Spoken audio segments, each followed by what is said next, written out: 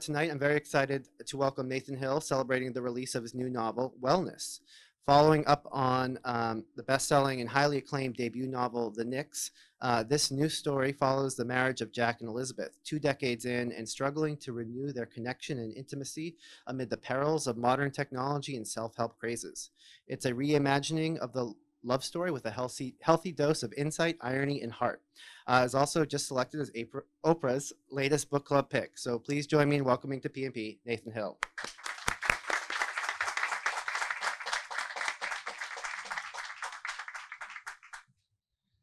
Thank you, Keith. Hi there. Thanks for coming.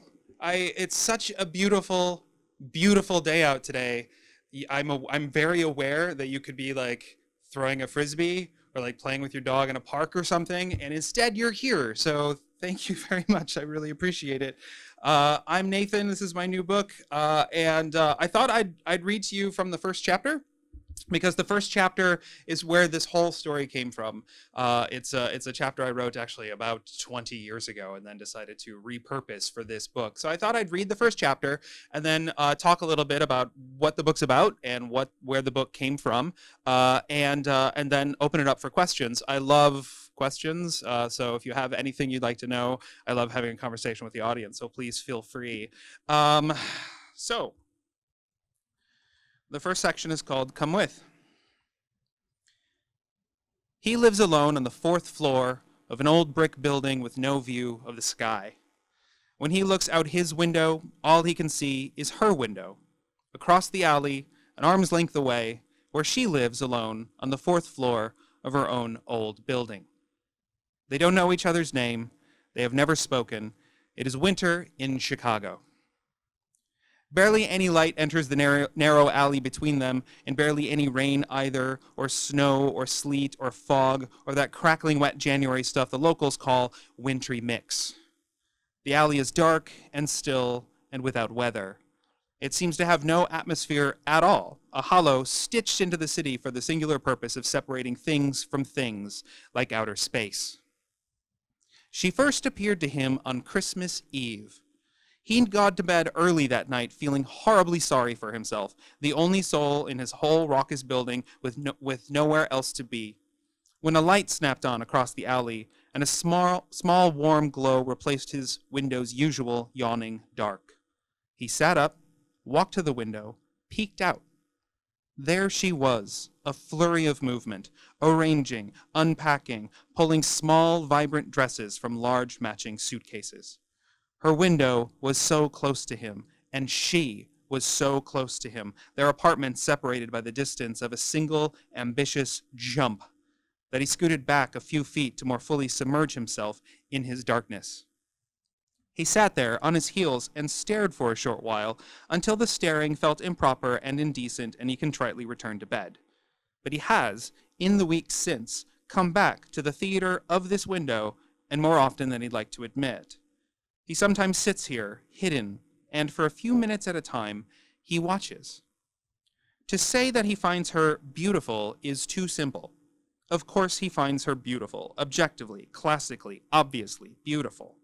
Even just the way she walks, with a kind of buoyancy, a cheerful, jaunty bounce, has him thoroughly charmed. She glides across the floor of her apartment in thick socks, occasionally doing an impromptu twirl, the skirt of her dress billowing briefly around her. In this drab and filthy place, she prefers dresses. Bright, flowered sundresses, incongruous amid the grit of this neighborhood, the cold of this winter. She tucks her legs under them as she sits in her plush velvet armchair, a few candles glowing nearby, her face impassive and cool, holding a book in one hand, the other hand idly tracing the lip of a wineglass. He watches her touch that glass and wonders how a little fingertip can inspire such a large torment. Her apartment is decorated with postcards from places he assumes she's been: Paris, Venice, Barcelona, Rome, and framed posters of art he assumes she's seen in person: the Statue of David, the Pietà, the Last Supper, Guernica. Her tastes are manifold and intimidating. Meanwhile, he's never even seen an ocean. She reads inordinately at all hours, flicking on her yellow bedside lamp at 2 o'clock in the morning to page through large and unwieldy textbooks, biology, neurology, psychology, microeconomics, or various stage plays or collections of poetry or thick histories of wars and empires or scientific journals with inscrutable names and bland gray bindings. She listens to music he assumes is classical for the way her head sways to it. He strains to identify book jackets and album covers, then rushes to the public library the next day to read all the authors that rouse and unsleep her, and listen to all the symphonies she seems to have on repeat. The Hofner, the Eroica, the New World, the Unfinished, the Fantastique. He imagines that if they ever actually speak, he will drop some morsel of symphony fantastique knowledge and she will be impressed with him and fall in love. If they ever actually speak. She's exactly the kind of person, cultured, worldly, that he came to this frighteningly big city to find. The obvious flaw in the plan, he realizes now, is that a woman so cultured and worldly would never be interested in a guy as uncultured, as provincial, as backward and coarse as him. Only once has he seen her entertain a guest, a man. She spent an appalling time in the bathroom before he arrived and tried on 6 dresses, finally picking the tightest one, a purple one. She pulled her hair back, put on makeup, washed it off, put it back on. She took 2 showers. She looked like a stranger. The man arrived with a 6-pack of beer, and they spent what seemed like an awkward and humorless 2 hours together. Then he left with a handshake. He never came back. Afterward, she changed into a ratty old t-shirt and sat around all evening eating cold cereal in a fit of private sloth. She didn't cry. She just sat there. He watched her across their oxygenless alley, thinking that she was, in this moment, beautiful, though that word beautiful suddenly seemed too narrow to contain the situation. Beauty has both public and private faces, he thought, and it is difficult for one not to annul the other. He wrote her a note on the back of a Chicago postcard. "You would never have to pretend with me." Then he threw it away and tried again. "You would never have to be someone trying to be someone else." But he didn't send them. He never sends them. Sometimes her apartment is dark, and he goes about his night, his ordinary hermetic night, wondering where she might be. That's when she's watching him. She sits at her window in the darkness, and he cannot see her. She studies him, observes him, notes his stillness, his tranquility, the admirable way he sits cross-legged on his bed and persistently for hours just reads.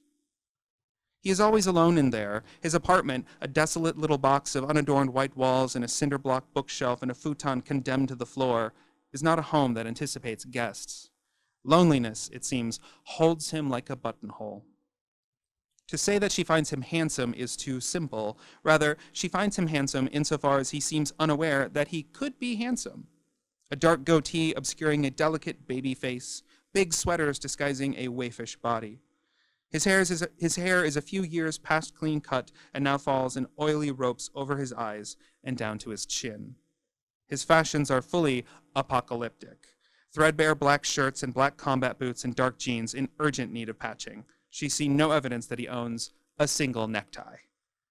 Sometimes he stands in front of the mirror shirtless, ashen, disapproving. He is so small, short and anemic and skinny as an addict. He survives on cigarettes and the occasional meal, boxed and plastic wrapped and microwavable, usually, or sometimes powdered and rehydrated into borderline edible things. Witnessing this makes her feel as she does while watching reckless pigeons alight on the L's deadly electrified lines. He needs vegetables in his life. Potassium and iron, fiber and fructose, dense, chewy grains, and colorful juices.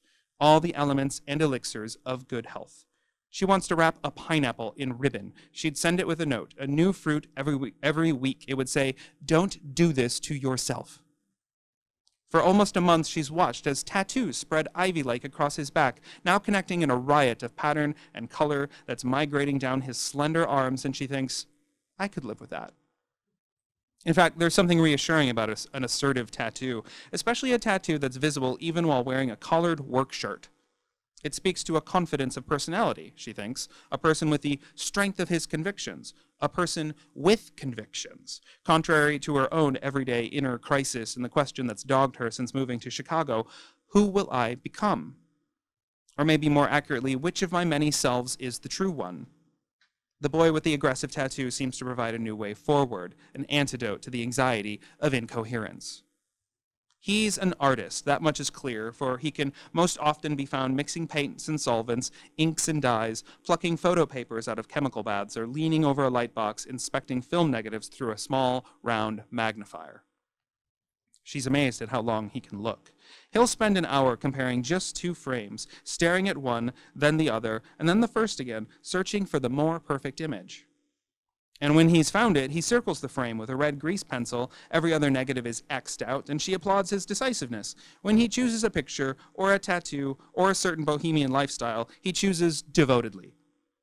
It is a quality that she, who cannot decide on even the simplest things, what to wear, what to study, where to live, whom to love, what to do with her life, both envies and covets. This boy has a mind calmed by high purpose. She feels like a bean jumping against its pod.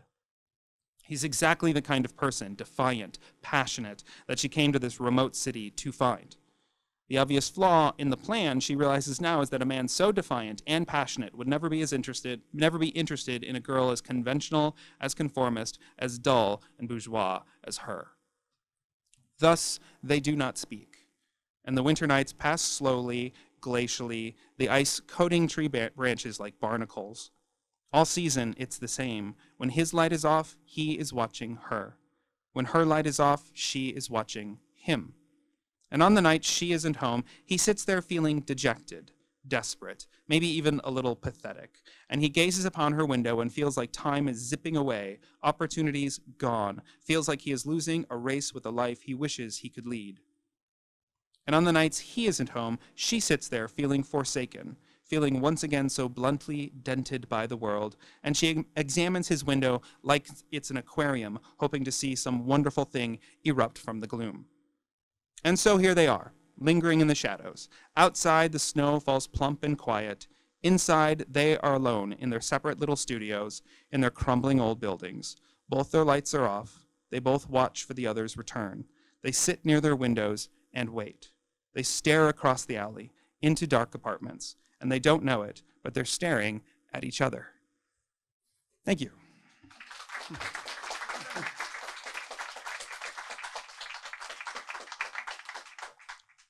So then it goes into chapter 2, and we spend a little time with the guy.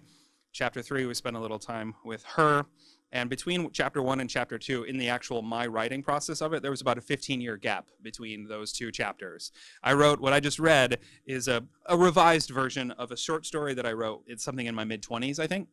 I just moved to New York City after graduate school, and I was living in this tiny little apartment in Queens, in Astoria, Queens, and my apartment had one window, and it looked onto this brick wall of other windows, on all these other apartments. It was like, just a small courtyard between them. So there's all this life outside the window, and I was not having a very good time of it at that moment. Like I just moved from school, and all of my stuff got stolen on moving day, and like I lost a computer where everything I'd written in grad school was taken, and all the backup CDs, because there was no cloud back then, all the backup CDs also taken. So like I was like really lonely, and I was like looking for a new subject to write about, and like feeling really bad. And I just had this like image of these two lonely people kind of catching glimpses of each other across the alley and kind of slowly falling in love. And I wrote that as a short story and tossed it off and forgot about it for many years. I started working on another project, and like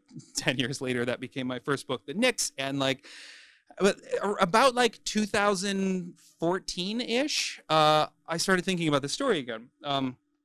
I have this group of friends that I go on vacation with every summer. It all started like right after grad school. We were all living in Massachusetts, and we went to Provincetown for a week and had an amazing time. And then the next year we're like, let's do that again. And we went to Province, and then just every year we would go on this beach vacation with the same group of friends. And eventually like the group of friends changed, like babies came along, and suddenly like Provincetown didn't make much sense anymore. We moved down the coast a little bit, and but it was always the same people and the same and always a beach vacation. And in 2014 I noticed that like something had changed over the last couple of years, and we were all in our 30s now, and everybody was like talking about these like life hacks that they had. Like it was, and like people, it was like really important. Like people were like doing intermittent fasting or like hot yoga, or they're like tracking their macros or counting their steps, or like one person was like scooping out the insides of bagels to like reduce their carb intake, or like somebody was like making like spiralized pasta out of zucchini instead of using normal pasta, and again to reduce their carb intake. And like the way people were talking about it, it was just like I felt like, God, we used to talk about books, now we're talking about this, you know. It kind of made me weirdly angry, and like I was doing it too. I don't mean to don't mean to like make fun of my friends. I was doing it too, because I feel like that was that era where like every listicle that came through my news feed was about how I was living wrong, you know. And like this is probably still happening, but it was like, you know, I don't know, like you're not getting enough protein, or like the things you're doing wrong in the shower, or like, you know, you're sitting too long or whatever. And like it was just like, it just felt like, gosh, like if we would be really healthy and happy if we could just live right, but my God, it's really hard to live right, you know. It's like the speed of light, you can approach it, you never can quite get there. So anyway, so we spent the week talking about life hacks, and I was just like, I don't know, I just felt like 8 minutes ago we were all really happy, and now we all feel like we need to improve. And then I was on the ferry going from Provincetown back to Boston. And I don't know if you remember this story. In summer 2014, there was a doctor who had been treating the Ebola outbreak in Liberia, and he himself had caught Ebola, and he was flown back to the States, and he was being rushed via ambulance to a waiting hospital in Atlanta. And they had helicopters, like CNN helicopters were like following this guy's ambulance. And like I was watching this on the ferry back to Boston, and like it was on the TVs above us, and everybody was riveted. We were all watching this thing, and the people around me on the boat, who, keep in mind, had just come from like this great pleasant vacation and should have been in a better mood than this, they were all saying, we shouldn't have let him back in the country, we should not have let him back, you know, it's too much, it's too dangerous for the rest of us, you know, sorry, but you got to look out for number one, were among the things I heard. I was kind of appalled by that, but then I don't know, I got to thinking about my week of life hacks and everybody like trying to improve their health.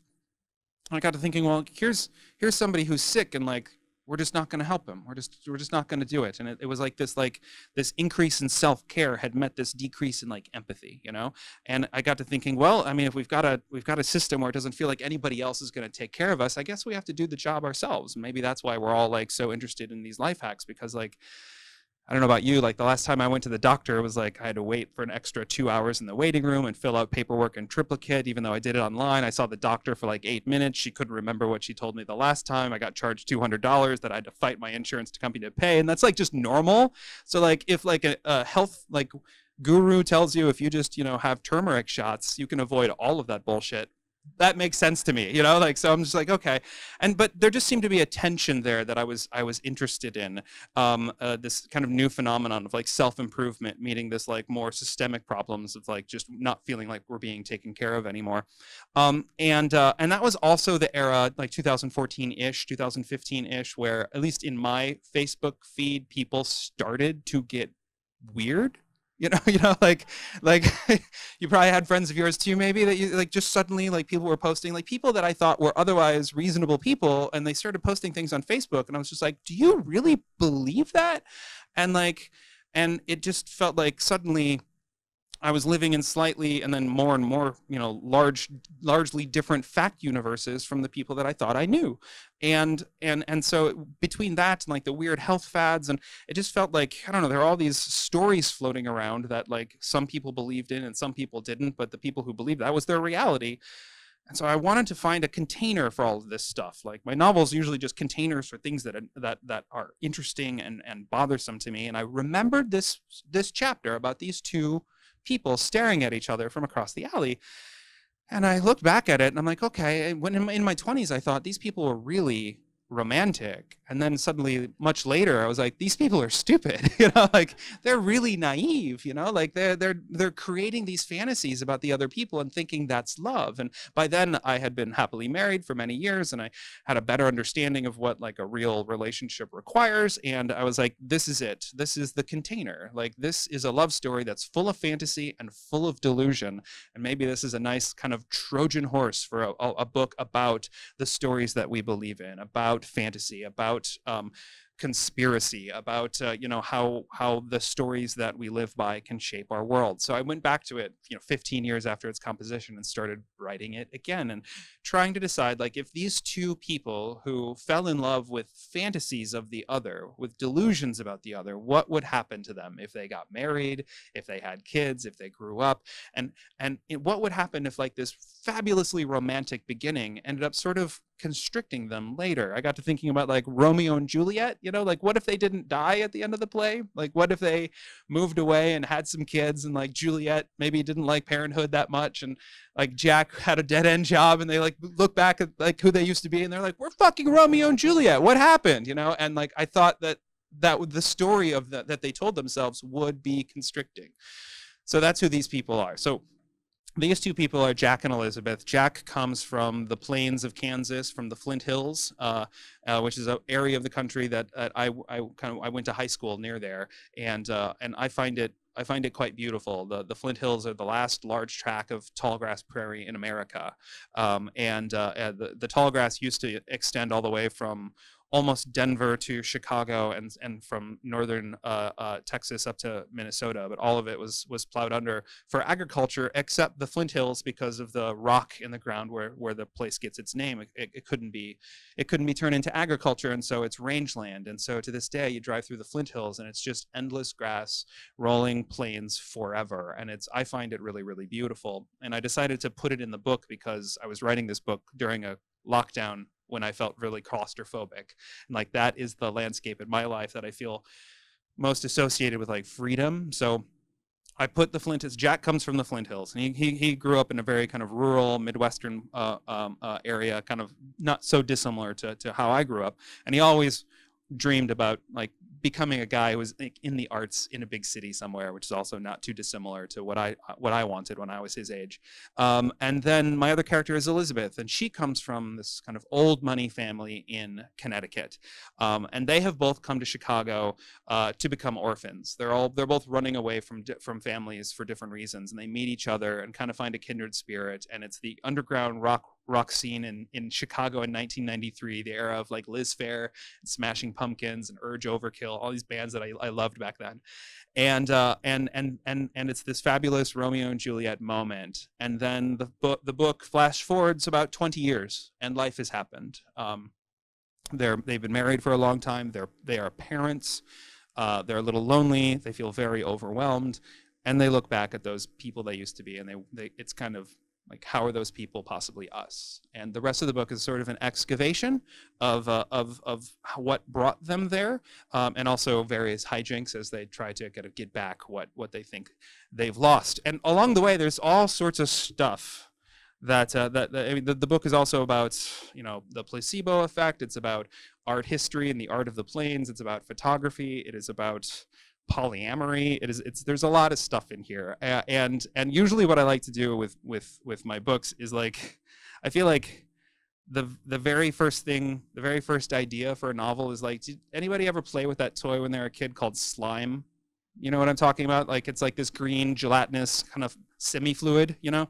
And, like, I feel like the first idea I have for a book is that slime. It's, like, malformed and keeps seeping all over the place, but I'm sort of kind of uncontrollably drawn to play with it. And, like, I don't want to tell anybody about it because it's kind of embarrassing. And then the more you play with slime, the more it kind of, like, picks up the stuff of the world, like little bits of dirt and, like, fuzz and, like, carpet lint and whatever, kind of sticks to it occasionally. And, like, with slime, that makes it inert. But with a book, that's kind of the point, at least for me. Like, I have this idea, and, like, I start doing some research, and it's like, oh, this can be part of this sticks to the slime. And, like, you know, I listen to something on a podcast, and, like, that sticks to the slime. And I read a book, something sticks to, and suddenly I've got this, like, thing that I can actually start kind of chipping away at. So that's kind of the process of writing this book, was this first idea, a love story that's really about the stories that we believe in, and then a lot of stuff attached to the slime in the approximately 7 years that it took to write the book. I'd be happy to answer whatever questions that you have about the book, or about its composition, or whatever else. Does anybody have a question?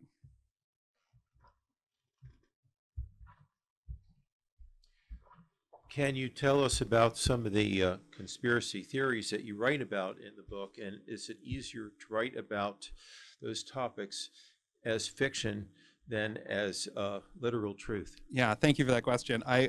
I very intentionally set this book in 2014, so I didn't have the sort of rhetorical baggage of a lot of the kind of modern, especially COVID era conspiracies. I think at least among the people in my lives who have gone down certain rabbit holes, as soon as you bring up, you start talking about COVID, like people's minds just shut, because people have made up their minds about those things. So I said it in an earlier era, so maybe I could avoid some of that. So some of the conspiracies I'm writing about are now look almost innocent in comparison. So like the Mayan apocalypse, remember that? And the 2012 Mayan calendar apocalypse, like things like that. Fluoride in the drinking water, like 5G, maybe not, maybe 5G isn't in there, I can't remember now.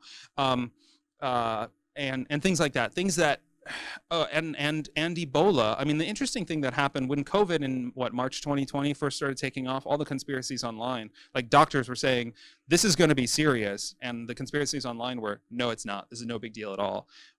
With Ebola in 2014, doctors were like, it's a deadly virus, but we don't think it's going to turn into a pandemic. And the conspiracies online were like, yes, it will. It definitely will. Everybody's going to die, And it was like, it was opposite, but like it was just contrarian. That's just what it was.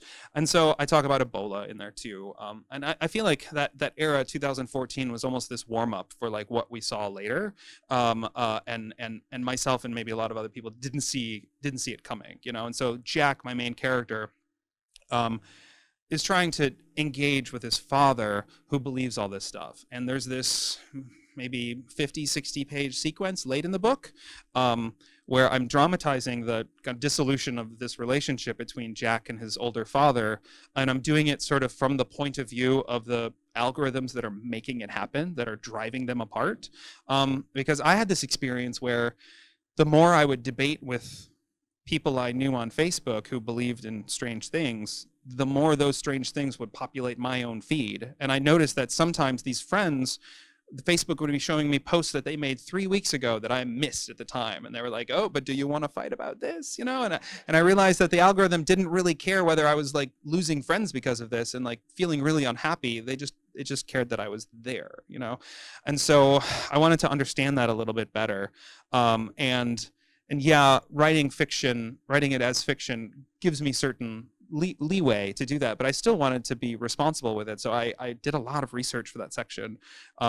Facebook is very obviously hush-hush about its algorithm, but it has patented all of them. Everything that it does, it patents it. And so you don't have access to the actual math, but you have access to patent applications are public. And so you can just read what Facebook's intending to do and why each of these algorithms are necessary for its product. And I must have read hundreds of pages of like very, very dull patent applications that filed by Facebook and other big tech companies in order to kind of get a sense of the underlying math and understand why this stuff was happening. And a lot of that was really helpful and obviously appears in the book. So yeah, writing it as fiction helped me in that I could hopefully make it less rhetorically, triggering, I guess, by setting it in a past time that's not so immediately right now controversial, and I could kind of fly into both characters' heads so you can kind of see what's going on behind the keyboard, which is obviously something we can't do in real life either. So dealing with it fictionally was in some ways helpful, though I do recommend, as you all I'm sure know, some great journalism has come out about what the social media platforms have been doing, and I urge everybody to read it.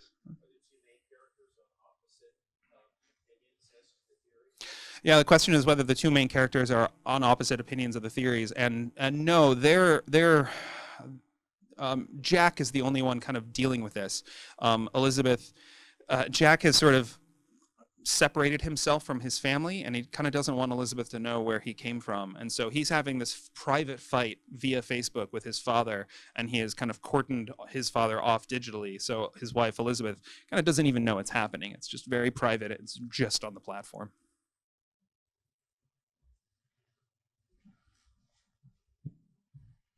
Hi. Hi. The Knicks is my favorite book, and I've not finished this, but it's amazing. Thanks. I have a process question for you. Being pretty near the end and hearing the first chapter again was kind of mind-blowing to me because so much of it is there in Mhm. that opening. Yeah. And so my question is, with something so complex in the way that it's structured, how far ahead are you planning? Like you sit down, Yeah. you do your daily writing, but how far ahead are you able to get, if that makes sense? That does make sense. Yeah, that's a really good question, and a real like headache producer at the time. I wish I planned better or outlined better. But I like John Irving writes his last chapter first, and then writes the rest of the novel to catch up with it. And I'm just not that genius level writer. I did have a skeleton on a skeleton of the story on a wall in my office. So I covered a wall in my office with note cards, and every note card was like a scene, and then underneath that note card was notes for that scene, kind of emotional valences for that scene, why that scene was important, snips of dialogue if they came to me, and I would kind of shove a pin through the whole pile and stick it up there, and I kind of move it around until it made sense. But always like in the chair writing every morning, like something will happen in the chair that's like way more surprising and interesting to me than anything I had up on the corkboard, and I'll almost always go with that. If I feel like if it's interesting and surprising to me in the moment, it'll probably be interesting and surprising to a reader too. And so that always necessitates taking the note cards down, rearranging them, and accommodating this new idea. And I kind of like that. Like it maybe probably takes my books longer to write because of it, but like I like the exploration quality of writing, and I feel like I find things in the exploration that I wouldn't have thought of if I had just kind of plotted it out all at once. So I kind of there's this conversation that's happening between the outline and the work in the chair, and they're kind of speaking to each other until I get to the end of a draft, and then I'm like, oh, okay, now I understand what's happening, and then I can go back and pretend I was that smart the whole time and like revise like the first chapter, so that if you read it after you've read the whole book, you will see a lot of stuff there, or even the first whole fanfare, the first like 30 pages, you'll see a lot of stuff that I'm kind of planting. And of course I didn't think of any of that the first time around. That's all like I finished the book and then went back and like started messing with it, That's a relief. Yeah.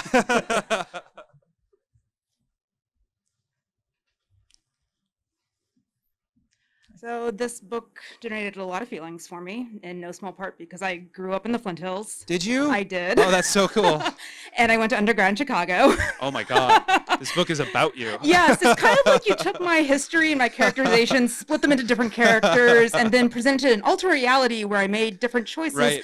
to make me feel grateful I didn't make those choices. Oh, good. Well, here you are in DC living your best life. I actually don't live in DC. Okay. I drove in from work. I work for a nonprofit. I'm an Okay. ecologist Awesome. and entomologist, but I digress. So yes, a lot of feelings Uh-huh. from this book. And I guess my question for you is not to spoil it, because this is a challenge to have some dialogue, and there's a fantastic arc that is so wonderfully crafted. Thank you. What percentage of the narration is unreliable? Oh, wow. What percentage of the narration is I'm trying to answer that in a way that's not a spoiler. So the idea that I had for the book a long time ago was that I wanted you to feel for my characters kind of. I wanted you to get to know them the same way you get to know like the people in your actual lives, like your actual partners, which is that you get to know people forwards and backwards simultaneously. By that I mean you get to know them forwards by like hanging out with them, having a date, moving in, whatever, like living.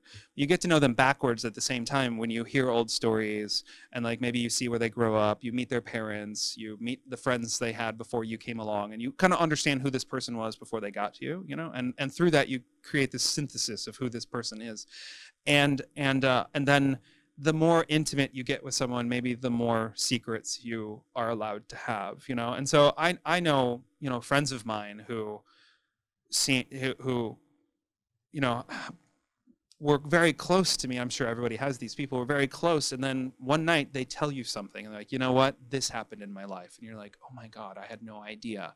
And it's not that they were lying up till then. It's just like you hadn't achieved that intimacy with them. And we all have those things, those things that we only tell a few people, and like these characters have those things, and so I wanted the feeling of the book to be like you're digging, you're peeling away the layers, and finally you get to the thing. So it's not that I feel like they're unreliable, it's more like you don't know them well enough for them to tell you yet. Does that make sense? Yeah. Thank you. Yeah, thanks. If anybody's not been to the Flint Hills, I highly recommend it. I very, very highly recommend going to a place called, what's the park? The Tallgrass Prairie Preserve. Yeah, outside of Cottonwood Falls, Kansas. It is a protected tract, and I think it was the first like national park that featured the Tallgrass Prairie. Like it was just an ecosystem that the I don't know, the park system forgot about until this park. And so you can go, and there are just bison wandering around, and you have to like keep yourself like a football field distance away from the bison, and like, so you're walking, and then it's like, oh, there's bison in my path on the trail. So you just kind of walk around the bison, and it is incredible, and kind of nobody knows about it. Every time I've been there, I've been like one of like 4 people at this park, and it's really special. Yeah. Anyway. Hey, so my question is about, I noticed there's a recurring theme in this book, as well as your previous book, The Knicks, about mothers and sort of their relationship with their sons, and how it's sort of this distance or this sort of disconnect. Yeah. So I just wonder if you could just talk about that a little Yeah, sure. Yeah, obviously in my first book, the mother Faye just leaves the family, and in this one, there's a mother character who has turned kind of punishing, like something has happened in her life that has made her feel quite bitter towards her family, and I always have to tell my actual mom that this is coming because like she's lovely and like and I I have to be like it's I don't know, I explain to her how fiction works, which is you take certain details from life, but then you really supercharge them. You can really amp them up, and sometimes you need to for dramatic effect. So I don't know. I think I'm interested in it because I had this childhood where we moved around a lot, place to place to place. I never had a friend for longer than 2 years because we would always move, and so even though I was the one leaving, it felt like being sort of abandoned, and so that emotional space is this space that I really want to talk about, is that kind of loneliness when like you kind of don't feel really well taken care of, and the way I get there is to not write about moving a lot, but to write about these people who have kind of severed or strained relationship with their parents, So it's like an emotional truth while not being the story truth, if that makes sense, So my characters are feeling the same way I felt a lot, but for different reasons. So I can talk about that, because usually it's funny. Maybe I'm a fiction writer, because whenever I've tried to actually write about that childhood, it's quite boring on the page. It's not very good. I almost need the imaginative leap to make it dramatic and to make it emotional. It's the same reason why I don't live in Chicago, but I set my books there, because I've spent a lot of time there. I spend my summers there, but I've never actually been a Chicagoan. So like I can't write about where I actually live because there's no mystery there. I kind of need some mystery, some gap that my imagination can fill. So I'm mining a certain kind of emotional truth, and the way I'm getting there are these other vectors. Cool. Yeah. Thank you. Yeah.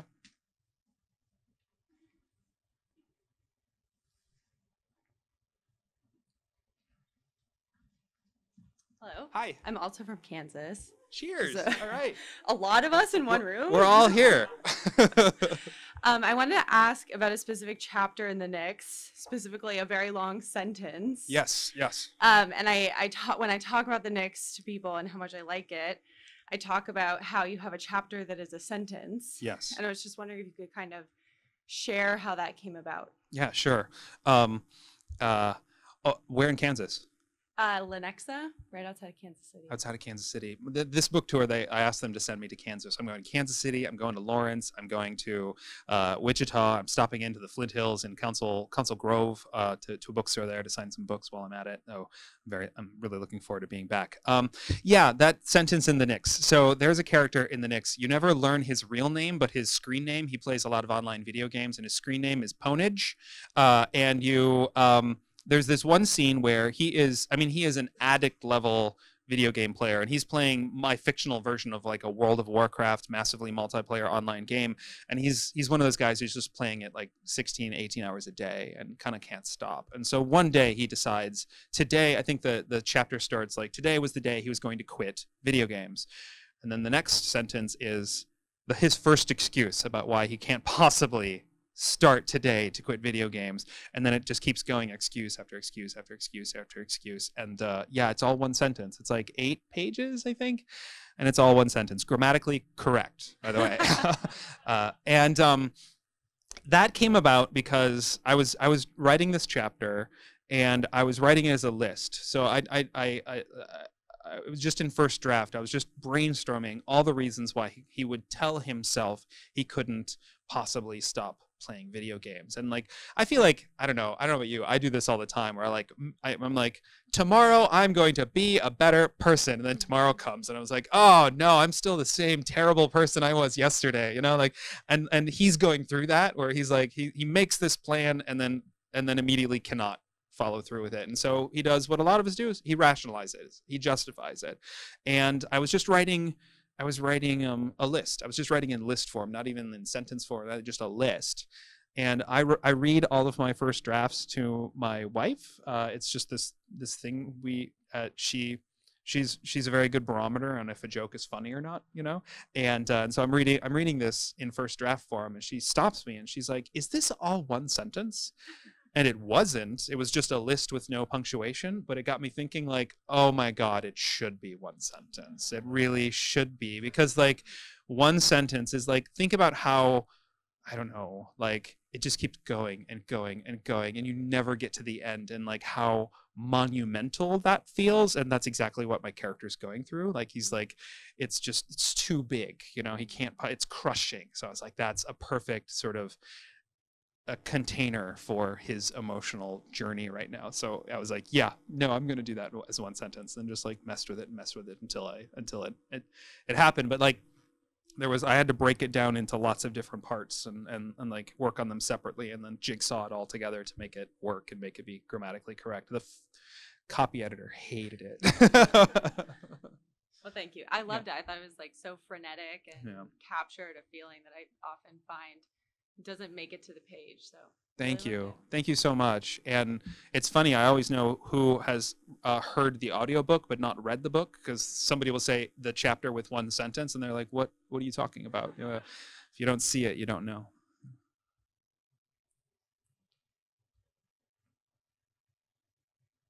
Any other questions?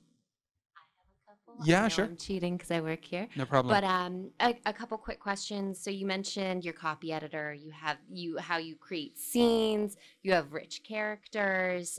You play with style. Has there been anything that's been cut? A character, a scene, a style that your editor was like, nice try, that you just like wish you could bring back? No, actually, there's nothing that's been cut that I wish everything that was cut, I was like, thank God that's not out there anymore. Like, yeah, my editors have been very, very good at that. And yeah, I mean, there was like a long subplot in this book where like Elizabeth was like having an affair with like a former drama teacher from her high school, and like I must have written 80 pages toward that, and then eventually I was like, this is terrible. It didn't have any spark at all, and I just cut it all and just like decided to do something completely different. I'm so happy I did that, you know, and because after writing that, then I had a better idea about what the character needed to go through like emotionally, and I just had a better way to do it. So yeah, I don't know. Like, I'm not at all precious about cutting things, which probably makes you laugh. Is like, this dude writes 600-page books. Of course he cuts stuff, but I really, I don't know. I cut probably 400 pages from the Knicks, and like, And like really needed to go, obviously, and I'm really happy it's gone. But so I'm not precious about cutting stuff. It's just, I don't know, everything just feels, especially with this one, it just really feels like it all belongs. I don't know what I would cut. So yeah. So one more question, and then I'll open it up in case anyone else thought of one. Any literary forefathers or authors, alive or dead, who you take inspiration from? Yeah, well, I mentioned John Irving. He was a big deal for me. You know, I was living in Iowa City for a long time, the young man who wanted to be a novelist, and then I encountered John Irving writing stories about young men living in Iowa City who want to be novelists. I was like, oh my God, you know, like, and also, I mean, his novels like contain a whole life in a way that I just, you can't get that from any other experience. You know, a novel is I just love those big, thick, you know, lifetime stories. So John Irving was a big inspiration for me. Has anybody ever read the writer Donald Barthelme?